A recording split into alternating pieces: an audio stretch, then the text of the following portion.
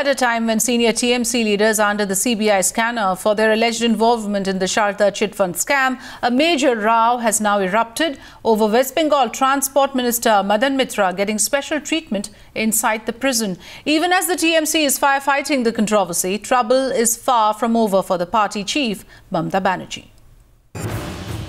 Controversies continue to haunt Mamata Bannerjee. This time, the opposition latching on to the news report alleging special treatment to Minister Madan Mitra in jail.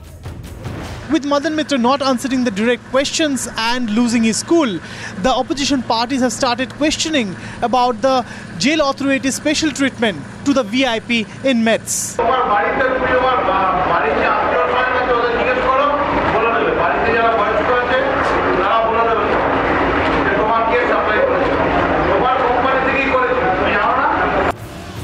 But Madan Mitra's dramatic reactions only raising more eyebrows.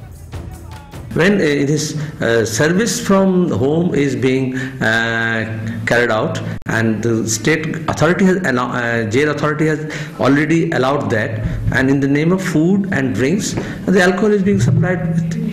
And this is quite natural because it's a well-known fact in Bengal. Reports suggested that Madan Mitra, who is currently lodged at Alipur Correctional Home, had smuggled alcohol in drinking water bottles in the jail and consumed it. The jail authority did not confirm such report, but the Minister for Correctional Homes assured to look into the matter. On the back foot now, will the Mamata administration take any action? Bureau Report, Times Now.